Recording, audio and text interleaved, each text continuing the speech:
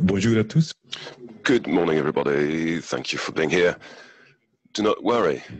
I'm not going to speak for too long. It's Elodie who's going to present most of our presentation. It's better for everyone. Sorry for my French, but it seems that it's more convenient if I speak French, but I may make mistakes. Sorry for that. We'd like to present to you emerging sustainable technologies, but before we talk about technology, what LD is going to do, I'd just like to introduce the topic.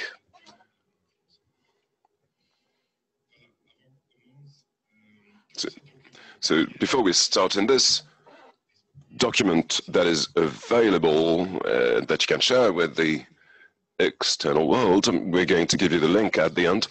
We present technologies that we believe will have an impact on us, ENGIE, today, that will have an impact on our future, most likely, and that may impact ENGIE directly and indirectly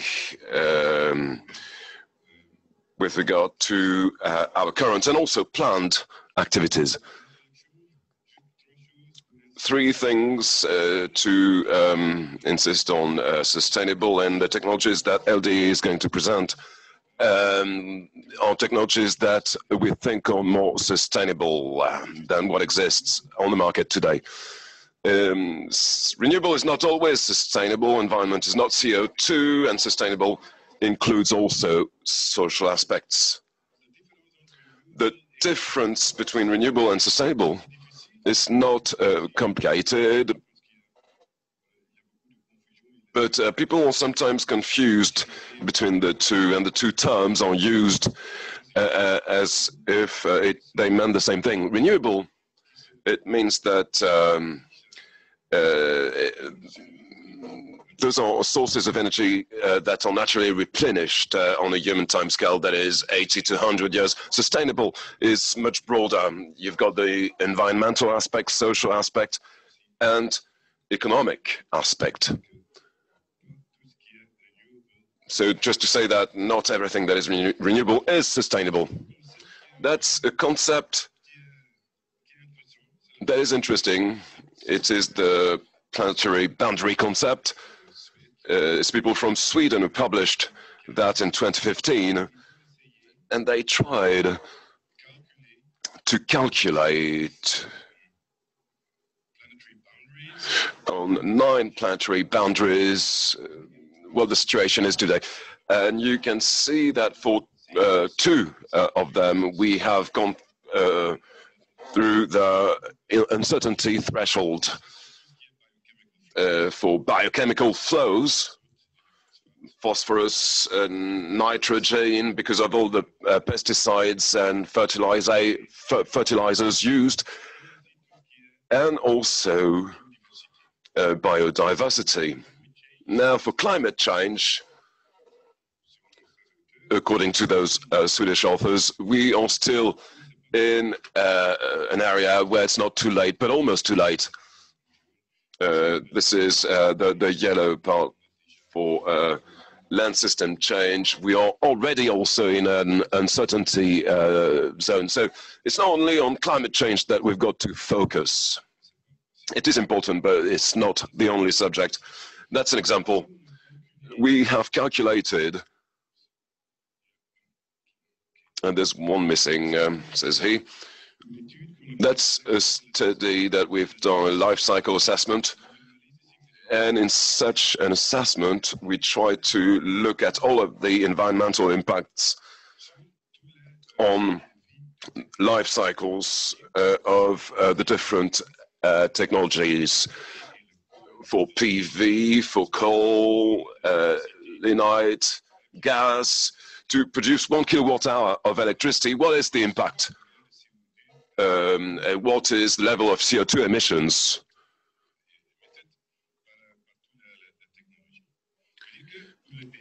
For PV and wind, we are also going to look at production. And not only how much CO2 is emitted during the production. For PV, there's no CO2 emissions, obviously. When we do that, that's for brown coal, the coal that is used mostly in Germany. That's traditional coal, hard coal, natural gas. Photovoltaic, that's what is installed in Belgium, in France. In France, you see that the impact is less. It is clear that for wind, it's 10 grams, for example, of CO2 per kilowatt hour. For photovoltaic, it changes according to the technology, but it's between 30 and 100, well, 80 grams of CO2 emitted by the production of the panels, because it's quite energy intensive, the production of the panels. You need to recourse to mining. For natural gas, it's 500, and you can see that the construction of the power plant doesn't play a big role. It's mostly emissions during combustion, and for coal, it's about 1,000 grams of CO2 per kilowatt hour. That's for CO2. So it's good to have wind and photovoltaic with regard to CO2, but as I was saying, in an assessment of life cycle, we also look at the emissions of particulates. So it's in kilograms of particulates less than 5 microns. It's a bit different there. So with the photovoltaic, we shouldn't do worse than with gas or even coal to produce electricity. That's related to the PV panels that are used in Europe. They take their origin in China, and it's very energy intensive, as I was saying. So it is done with electricity that is produced with coal in China, where they don't have a really good technology to process the fumes. There might be a particulate filter, but that's it. So even if we use photovoltaic panels here, maybe we have more of an impact in terms of particulates. Yeah, I don't mean to say all PV panels should be destroyed, but it's just to show an example to make people understand that one shouldn't only look at CO2 emissions, and we should look at different steps. That's another example that I think is interesting to say, that it's not only a matter of CO2.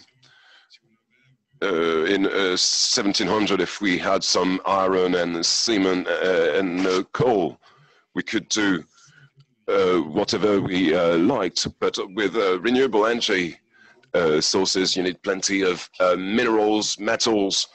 So we've got to do mining of all of those elements.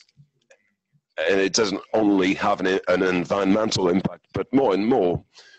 And it's true for cobalt, there are social and ethical aspects related to it. So zero carbon, yes, but there's not only carbon. We should look at all of the other aspects.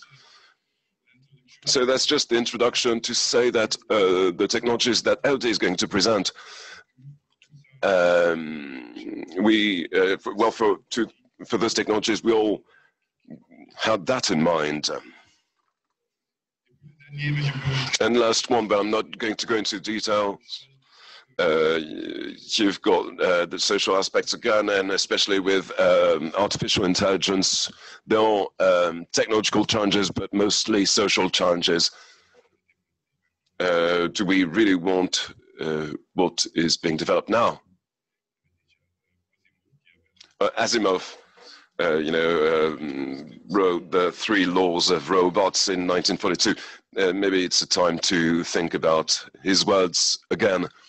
It's not because we want to do it that we should do it, and vice versa. So that's the introduction to all of the technologies that Elodie is going to present. If you have questions, do not hesitate. She knows about everything.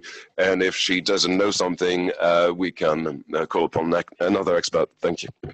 Thank you very much. Yeah, hello, everybody, to the people connected via Zoom also. So I'm going to present to you the sustainable technology that have been identified in 2019, answering 3 questions. The emerging sustainable technology that we identified last week with the 900 experts from ENGIE. And I will try, the second question that I will try and answer is how do they work? In summary, because we have about 3/4 an hour to present the technology.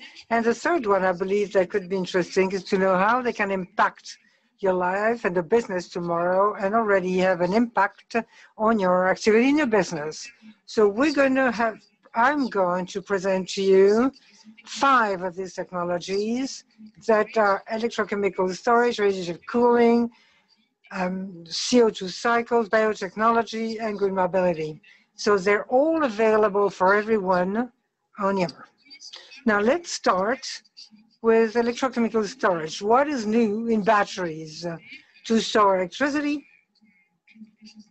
is a technology that is very well known, has been used for a particularly long time, particularly through lead batteries that you have in your cars. We're also using a lot of conventional lithium-ion batteries that have these properties and advantages that are energy density, long life cycle, and the performance today is notable.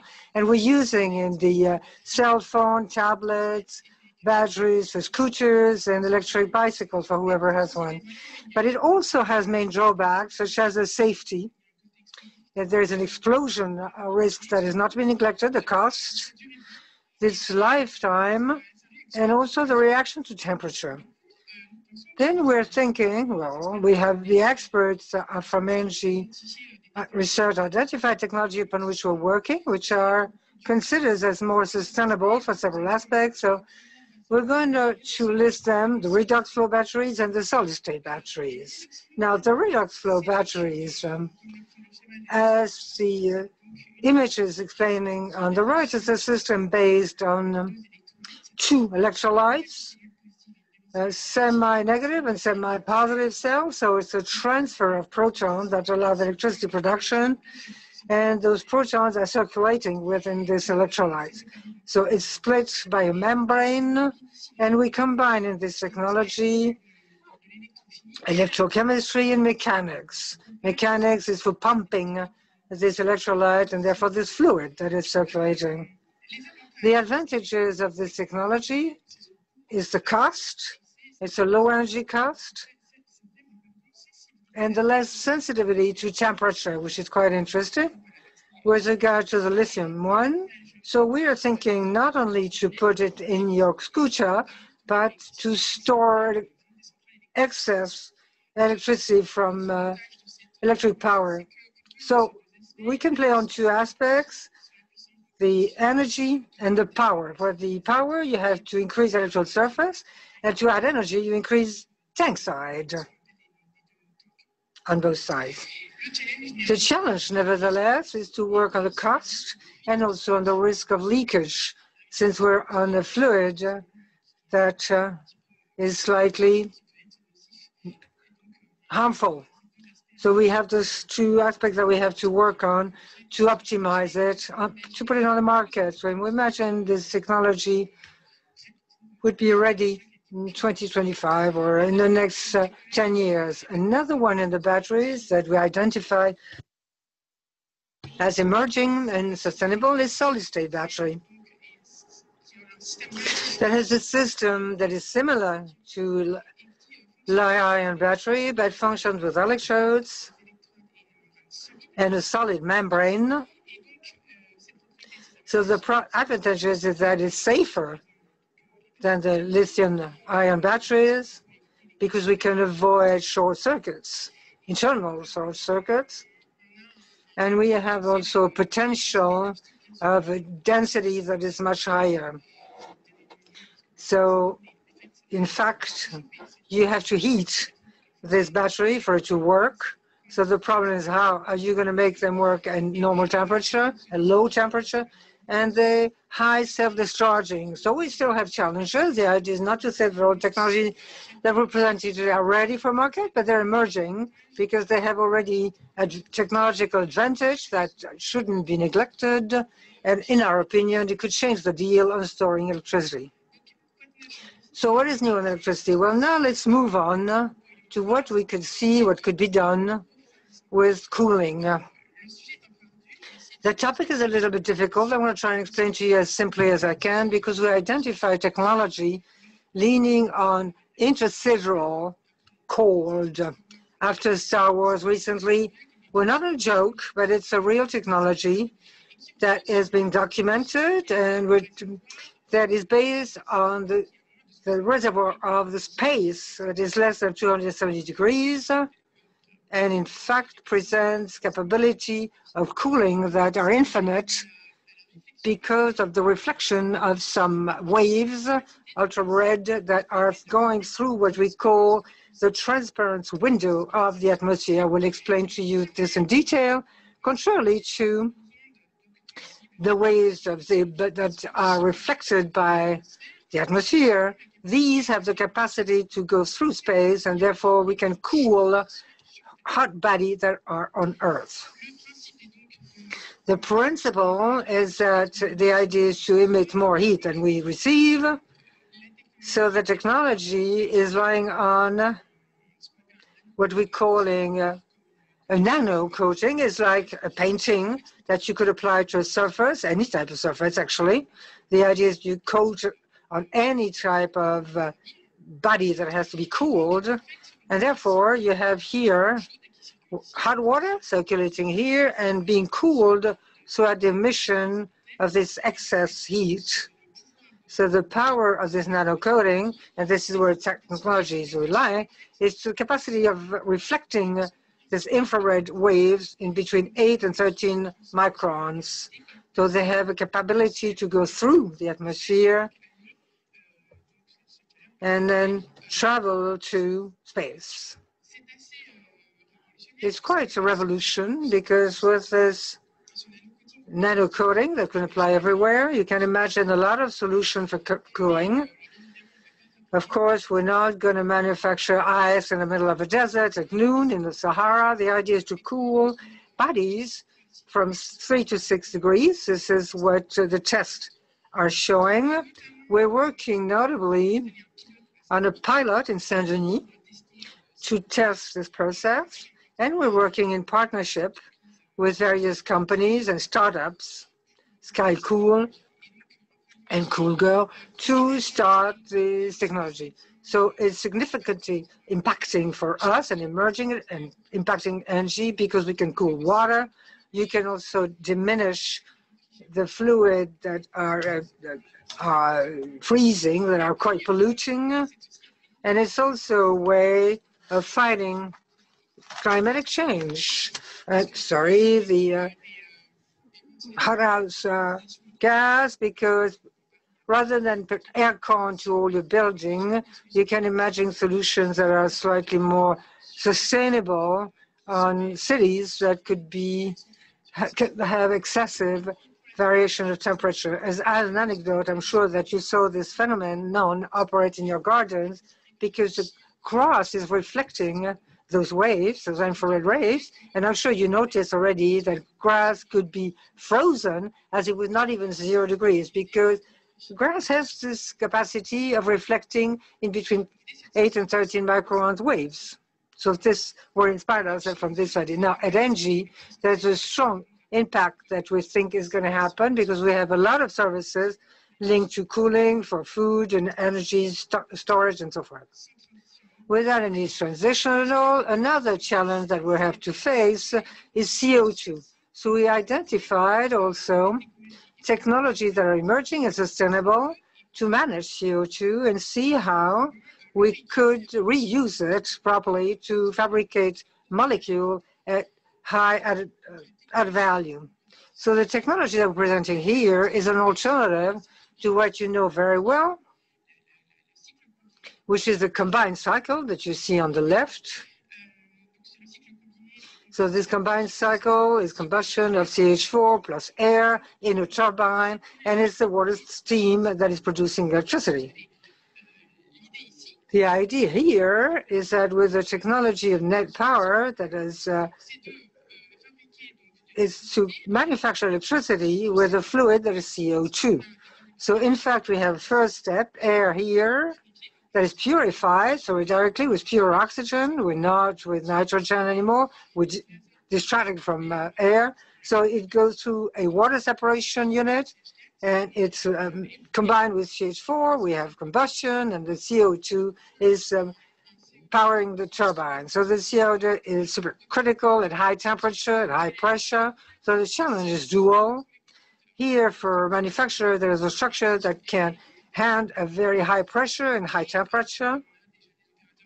But we already have operators working on this technology to make them, to put them on the market. And the other challenge is the cost of the separation between oxygen and nitrogen. So here we're a flow, a gas that is concentrated at 90% in CO2.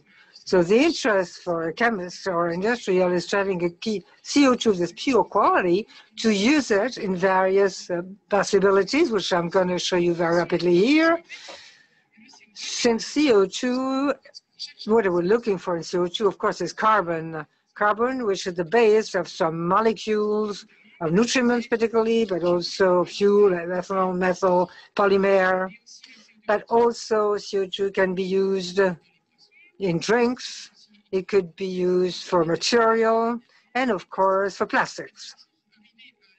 So to reach this combination of carbon with hydrogen, because every time it's a combination of CO and H, we have certain processes that are here, thermic and chemical and biologic. The list is quite large. Photosynthesis is biological. The carbonation in food industry, polymerization, mineralization, fermentation, hydrogenation, and co-electrolysis. All these technologies are explained in very well detail in all our technology position paper, TTPs, that I'm suggesting to look at them. I'm advertising also a little bit through. So the advantage of technology is that not much capex, not so many material and capability of implementing it quite rapidly, and a CO2 that you can reuse is very important. That so we can forecast the interest to have a new generation for CH4. Here we're on natural gas, and it can be renewed if we put biogas for methanization and gasification. Now, the first unit, the first demonstration is units that are small, even if we're 500 megawatt, means that net power thinks that if this demonstration presents an interesting result, as soon as 2021, they're going to invest in what we call full scale, so industrial scale, for 300 megawatt units. So in 2021, we're emerging of a technology that's sustainable at short-term basis.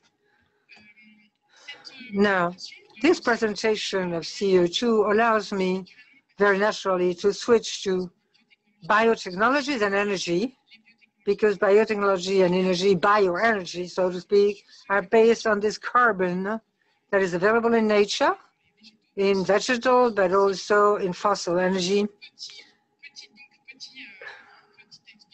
Small reminder of definition, the difference in between biotechnology and bioenergy. The distinction is notable. The biotechnology is using, slides is gone, okay. Go back there. So biotechnology are using living systems and organisms. Typically you're yourself a biotechnology since you're producing stuff. And these biotechnologies are different from bioenergies and biofuels, which are renewable energies produced from biological sources and biomass. And we're looking to use the carbon of this biomass. It's not the biomass as such that it's going to manufacture as energy. It requires a process, thermal, or thermal chemical to produce it. But it would be too simple if the biofuels, for instance, could also be produced by biotechnologies. Typically, if we take digestion in every, those are bacteria that are themselves have the capability of producing CH4, biomethane. So we're here on bioenergy. Same thing for all types of fermentation, and also for algae. Algae is in fact capable of producing altogether an organism capable of producing energy, but also bioenergy. Now, the idea of what we have is not very new. It exists in nature, and we're just trying to exploit it, basing on knowledge of nature and technology of nature to produce energy. Nevertheless, what has to be highlighted is this capability of some bacteria to produce fuels in absence of light and oxygen, because light is a source of energy that we all need to manufacture something, to molecule. We always need energy, so they're capable of manufacturing a molecule in the absence of light and oxygen. So how do they function, those bacteria? Well, we have monoxide of carbon and CO2, we're adding on hydrogen, and we are putting this in a fermentation tank that we feed with electricity, because of course we need energy to fabricate these molecules. And from this fermentation, we can produce acetate, for instance, ethanol, butane, and hydrogen. And we can also manufacture, or certain people can, plastic precursors. Therefore, the idea of what we call biomaterial. Now, several industries and several companies already started this adventure of fabricating biocarbon fuel in absence of light and oxygen, because Vito, for instance, making this precursor for plastic. We also have Cross-Jetty from CO2 that produce methane. We have Electroc that is also producing methane from CO2. Via technology where ENGIE invested throughout the ENGIE lab, hydrogen, oxygen, Ineos Bio, and LanzaTech. And all this technology have a diversity of TRL, what we call levels of technology. They're not all ready to launch on the market, but we're capable quite rapidly to go from TRL5 to TRL9 to industrialize it. And here, all this technology are based on the valorization of CO2. So CO2 is becoming a resource. Now, the emerging biotechnology for hydrogen production can also be done in the presence of light and oxygen, which is the most current cases, of course, or the most well-known process in nature. Thanks to bacteria, particularly Rhodobacter capsulatus, which produces H2 from organic acids, i.e. lactate or acetate, what we call lactate, which is the residue of fabrication of butter, for instance. The idea here is that we need energy, i.e. the light that is doing the job, because light can manufacture ATP, the first basic molecule of energy, to manufacture synthetic molecules with added value based also on oxygen. So it's a nitrogen ions that is allowing to make nitrogen.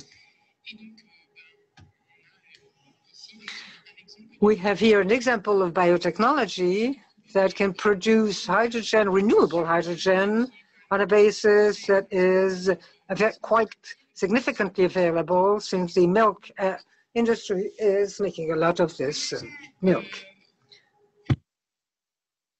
Let's go. The transition is quite difficult to do in between green mobility. Nevertheless, we all need to eat and we all need to move about. So I'm going to try, and green mobility, I believe, is one of the topics that perhaps you're the most knowledgeable. So I'm going to try and explain to you how we are seeing this technology emerging, particularly concerning this green mobility. The first one is what we call the Hyperloop, that I'm sure you know, you heard about it. Thanks to the communication of Elon Musk, and is an idea crazy or not, in any case, since the first publication in 2013, we see appear in research and demonstration and solution that are developing through the world. It's based on electromagnetic field so that a train can circulate on distances that are quite significant, as you see, between San Francisco and LA. Now, the advantage of this technology is that it's independent of climatic conditions. No question, a tree falling on rails because of a storm. We have resilience and resistance to earthquakes, so it could be interesting, particularly in this particular region. And it's also CO2 free, and it's no noise also. So it's quite interesting. Now, we're in new reality. Why is that? Because we're observing a certain number of projects that are studying it, various consortia. And the first one is Virgin Hyperloop 1. We're having Hyperloop transportation technologies also. Transport, hard Hyperloop, and there's question of differences, the difference of type of technology. I'm not an expert, so I will not detail it, but we're not exactly in the same operation of levitation, active or passive. What you can see here is that ENGIE is following hard Hyperloop or participate to its assessment. So this is for terrestrial transport. Now, for air and transport, the issue is to find a sustainable fuel. That's a real challenge. And I believe that this sector has problems ahead of it because it's quite complex. Kerosene is a fuel that's quite extraordinary, easy to transport and so forth, with properties that have not been neglected. The hydrogen could, according to what we're thinking, contribute to decarbonation of this sector, not for propulsion, because as you see here, we would need tanks of an incredible volumes. In terms of aerodynamism, we would lose a lot. In terms of containment, it would be too heavy. Nevertheless, we can take hydrogen to produce electricity in the plane or on the tarmac. So that could be a pathway, and Airbus is working on it. Safran is also working on it. So it's starting. Nevertheless, for the issues of propulsion, we still have a non-negligible issue, which is what fuel can be replaced with kerosene. The biofuels are a solution, but throughout the power to liquid also, based on electricity that is on excess, we produce hydrogen with a resource of CO2. CO2 and hydrogen are manufactured, a jet fuel, so carbon and hydrogen, and we're reaching power to liquids to fuel planes. Nevertheless, we have a negative issue here, and sources that are working on it, which is the cost that is extremely expensive of this technology. Since we are largely not as productive today. So the manner of capturing CO2 and the manner of producing hydrogen will have a combination to find and to optimize in order to reach a renewable fuels for aviation sustainable over time. We have now went through 5 technologies on the 9 that we identified last year. So if we come back on the pattern that Ian presented, energy today, energy in the future, emerging technology. We didn't talk about quantum computing, 3D metal printing, and self-healing material because at short time, I don't think it will impact our activities on a short-term basis. Nevertheless, we saw today electrochemical storage that is new in batteries, the CO2 cycle and the 3D metal printing that we did not present, but has also an important impact on manufacturing. So for these other technologies that are radiative cooling, biotechnologies, self-healing material, and green mobility, these are technologies that, according to us, have a dual advantage. They're sustainable. They present unique properties of sustainability that are not to be neglected with regard to what exists today on the market, and they're in phase of being emerging within 5 or 10 years. So keep an eye on it, monitor it, think of how they could impact your business tomorrow. Like internet happened in the 90s, you knew how it was going to impact your day-to-day life. Well, but 10 or 15 or 20 years later, we see how it affected your activities. So you can imagine that these technologies will have also a revolution tomorrow in your business. All the questions that you could have and that you could can start now. We're going to start a Q&A session together. And all the supplementary additional questions that you can address to our experts. I'll suggest that you go and check this presentation on the platform ENGIE Research, and you will find the edition of the past years and next edition in 2020, and meet us on Yammer, on Technology Awards Group, to get informed on all the technologies that we identified. Thank you for your attention. I'm going to let you now place for your questions.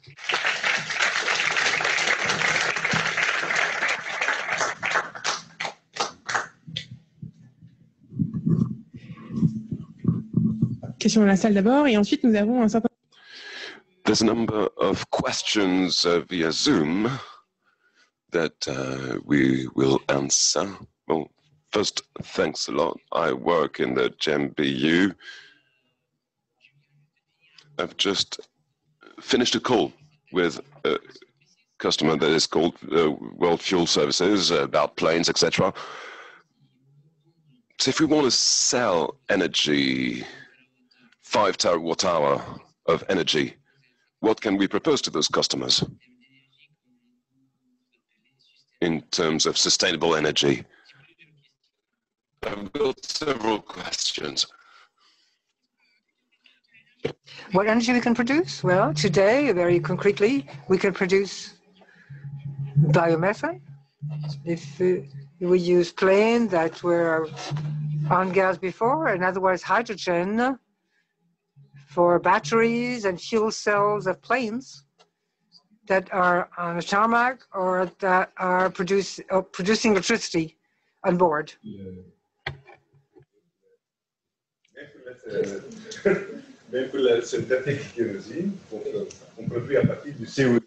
Sorry, the person is not using a microphone, so I can't translate. This microphone doesn't work.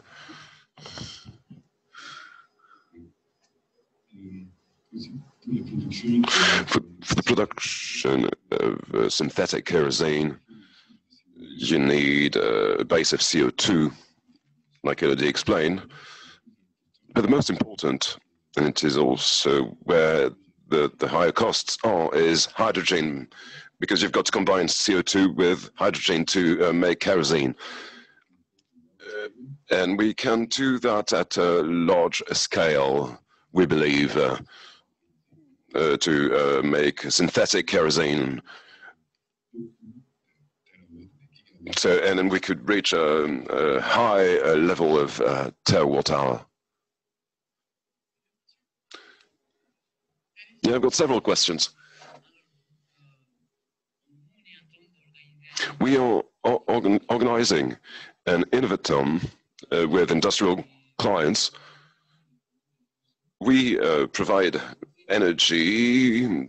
They are very much in demand with regard to what you talked about. But, well, first of all, I do not understand why we only advertise the solutions on Yammer. Isn't there a LinkedIn page? Have you put anything on LinkedIn? Is it public? I don't understand your question, sir. Do you want to communicate externally these communication? I believe that there are many clients that are a bit lost when they visit engie.com and they wonder what ENGIE can provide. We have communicated a lot about hydrogen, biomass. It's interesting, but it's a pity for the work that you do. Well, people don't access the information you gave us. Thank you for this feedback.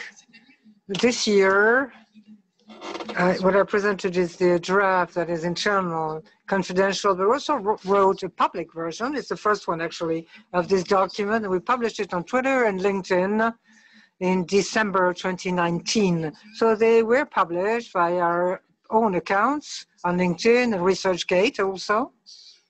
But to my knowledge, we also had via networks, but not on an ENGIE public account. And it's interesting to know that people could be interested by the presentation, so we're going to continue publishing the public version with no comments or no subjectivity.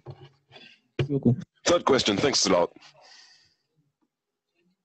Third question, when you talk about sustainability, according to me, well, sustainability is about preserving the resources of the earth for future generations. But when you talk about all these technologies, you have looked at the value chain that those technologies could present. Tu veux commencer à répondre? I don't know. Okay. Now, the sustainability, in fact,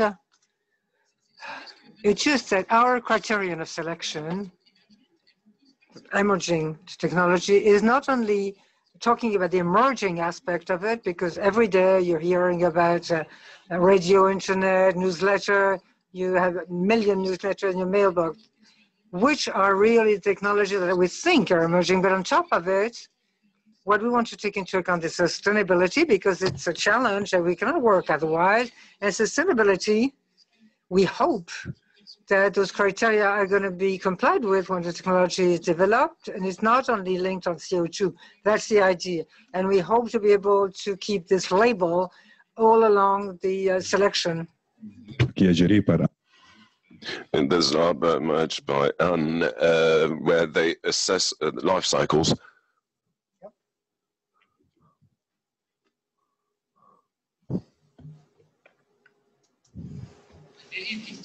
Last question.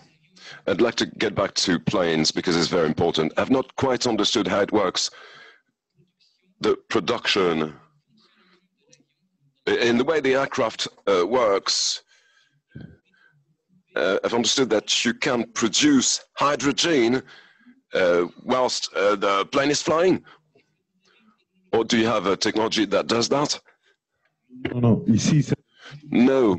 No, it's about using hydrogen when the plane is on tarmac for APU or auxiliary power units. You know, there are stationary aircrafts in airports, and basically you can use hydrogen to produce electricity, but we don't believe that it would be possible for takeoff or landing. And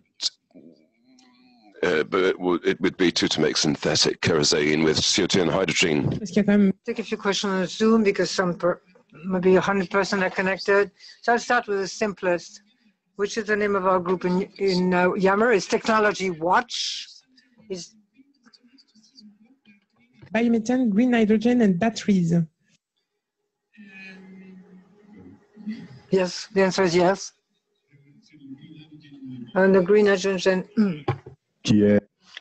For green hydrogen, we have Jen that is here in Saint-Denis. I think I found the way I'm supposed to use the mic, says he. So that is in Paris, but for the batteries lab, it's near Brussels.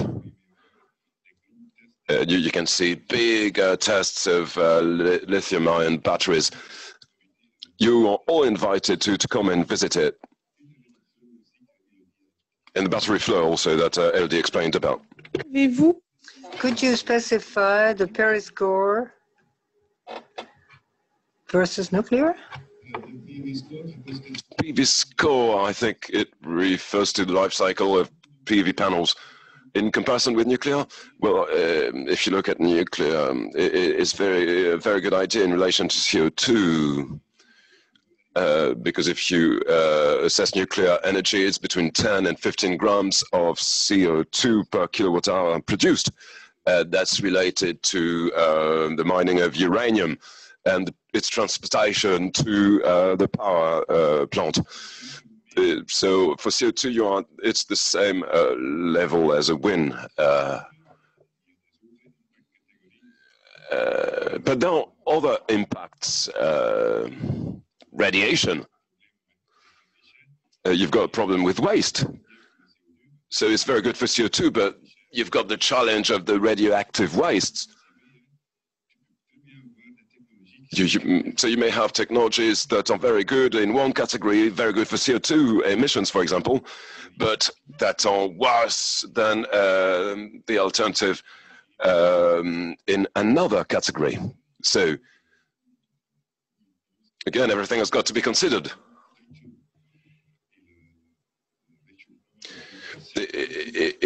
What is the most important? Climate change? Then we've got to fight climate change and reduce the level of CO2 emissions. But if you think that radiations may be important, may have an impact, then you may think differently. Another question. I recall, in fact, already the first slide presenting all the co-authors of this presentation, because we didn't do it alone. So I'm thanking them all, particularly if they're here. So these people can be contacted, of course, to have more details on each of the topics discussed. And also, there's the technology position paper that you... Yeah, I've got to repeat it again and again. So you can find in all of the details about the technology. Position paper, that a position paper and consensual document from all the people on the group on the technology. So it's not only the researchers of ENGIE, it's everybody working on technology in ENGIE. Yes? No. Internal document.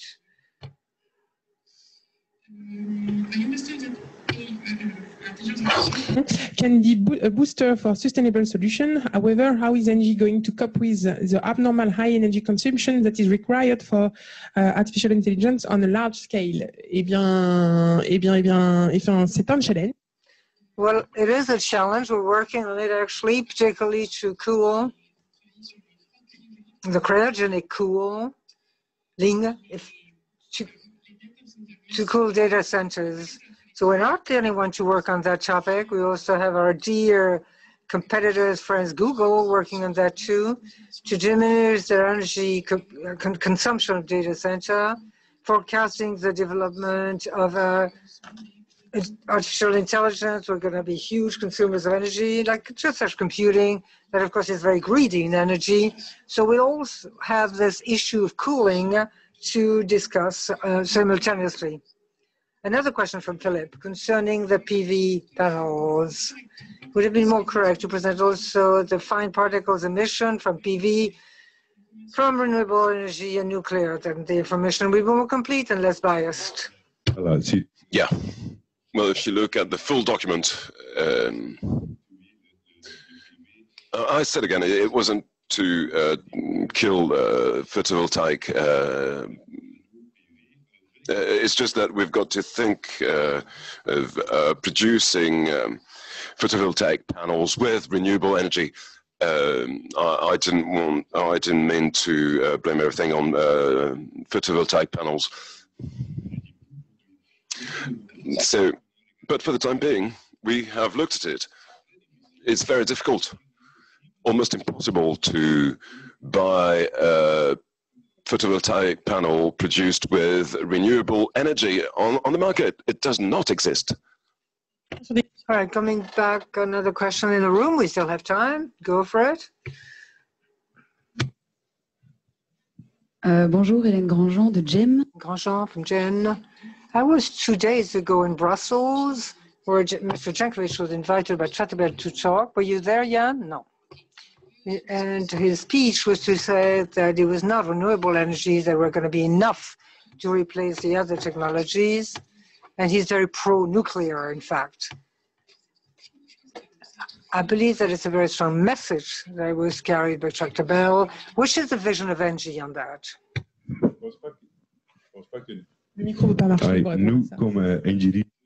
Well, we like ENGIE research. We don't, establish the strategy of the group. It is normally the board that does that. So maybe you should ask that question of the board. At ENGIE Research, we've got 22 labs. We don't have a nuclear lab. We do research on nuclear energy, but it's done in the business units. I can't answer this question.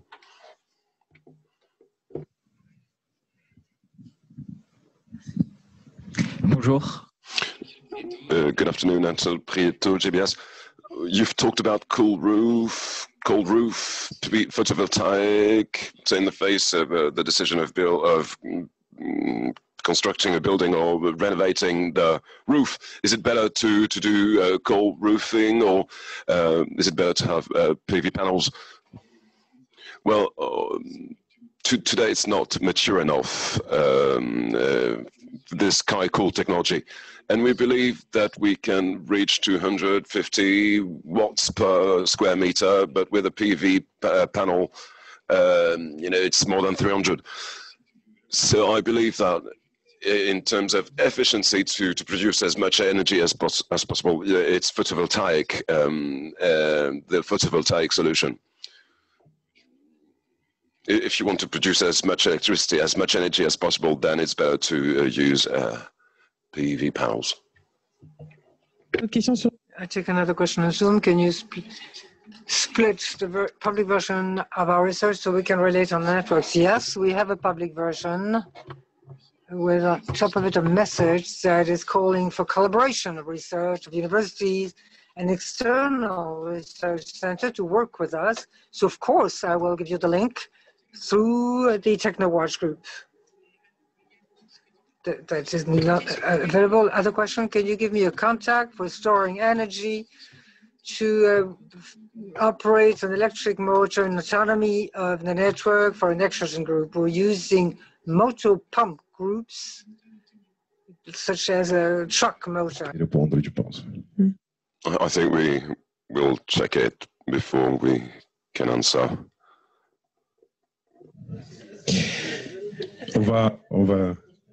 Oui, Benoît. Well, maybe Benoît is going to answer. No, we'll answer in writing. Other questions? Merci. Je sais pas. Thank you. I'm part of the lucky ones. For batteries, I'd like to know whether the lithium-ion technology is not going to prevail. Not because it's the best one, but because you have scale savings that are so strong with Tesla, for example, that maybe sometimes it's not the best one who wins.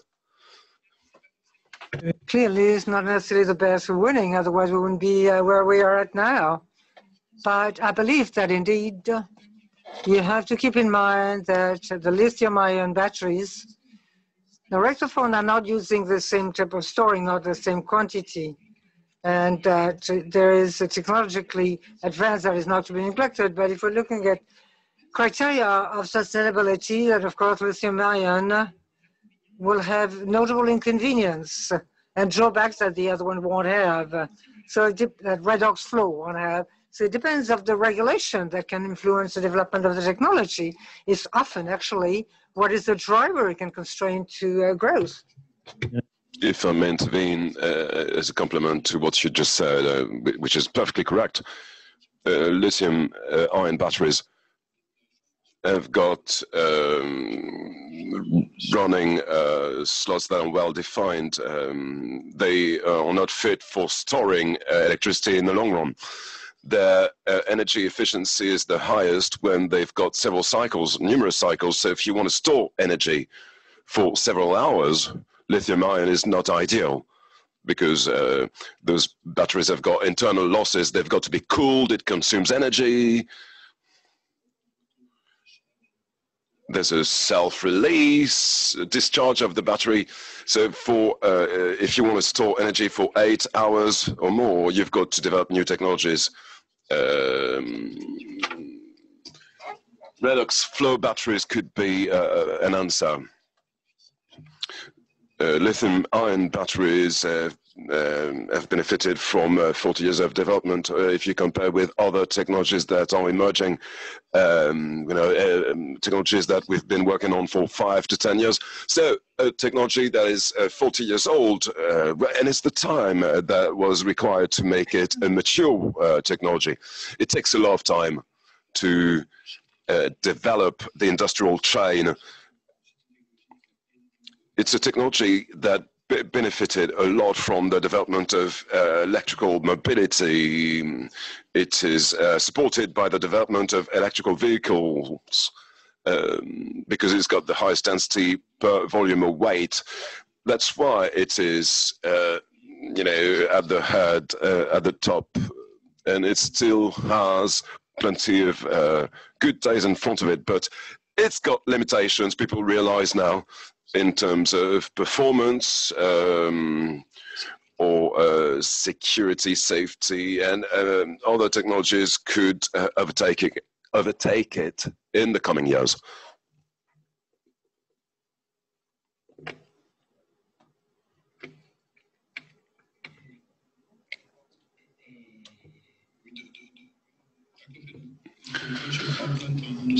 The virtual power plant in Australia, somebody talked about, it seems, without a mic. Lithium ion, there are also batteries used in residential applications because it's the only technology that is mature today. The case of Australia is a specific one.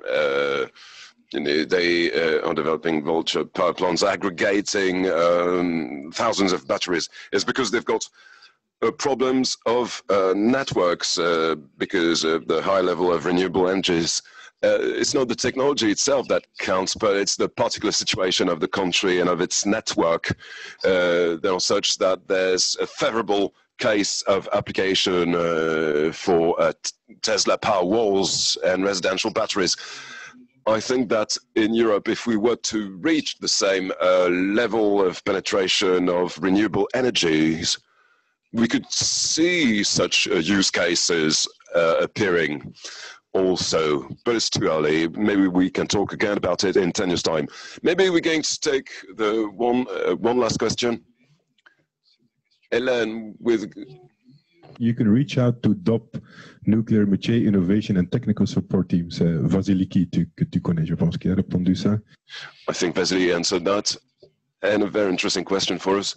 According to you, the group, does it devote enough time to identify, analyze, and capture the emerging technologies in this time of transition? Well, no, there are only two of us. In a more serious way, we could do more with more resources. Last question. Two last question then. Solution. ENGIE solutions in the storage of electricity, technologies like metal and supercondensers. Those technologies, do they have an interest? Well, that's further on. It's about emerging, but we are looking at those technologies. If you want to have more information, well, contact the ENGIE Lab batteries. In SharePoint, if you see the 23 labs and you can click on one lab and see who's the manager, you can send an email. They're all very kind and intelligent. Last question, and then I'll conclude.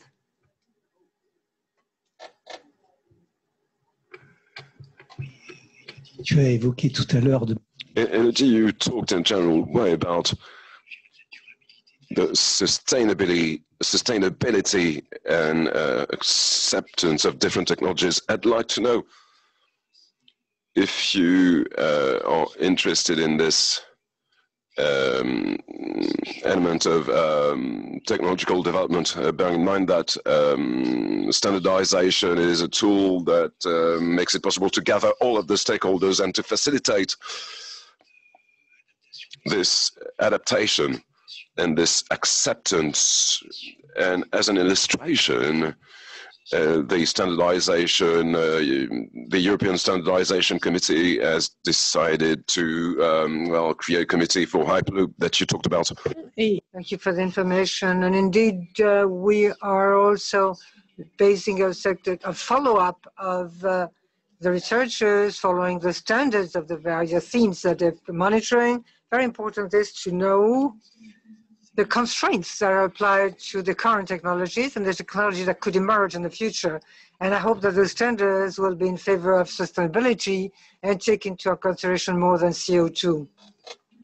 Now, I believe that today it's emerging, but as we saw, the emerging part of the iceberg on technology, we'll have more details and much more information available on all the deliverables that are accessible to the group on their sharing sites. So we have all sorts of information sources. Samuel is responsible of it too. And I want to thank you all for your presence today, for everybody who is connected via Zoom, and tell you about a presentation that will happen in Brussels in March for our friends from Belgium who are not here today. And all these documents will be available, are already, but we'll republish them on Yammer and Technology Watch Group. So to thank you, there is a little bit of buffet and drinks that are available outside of the conference. Thanks to all of you, and see you soon.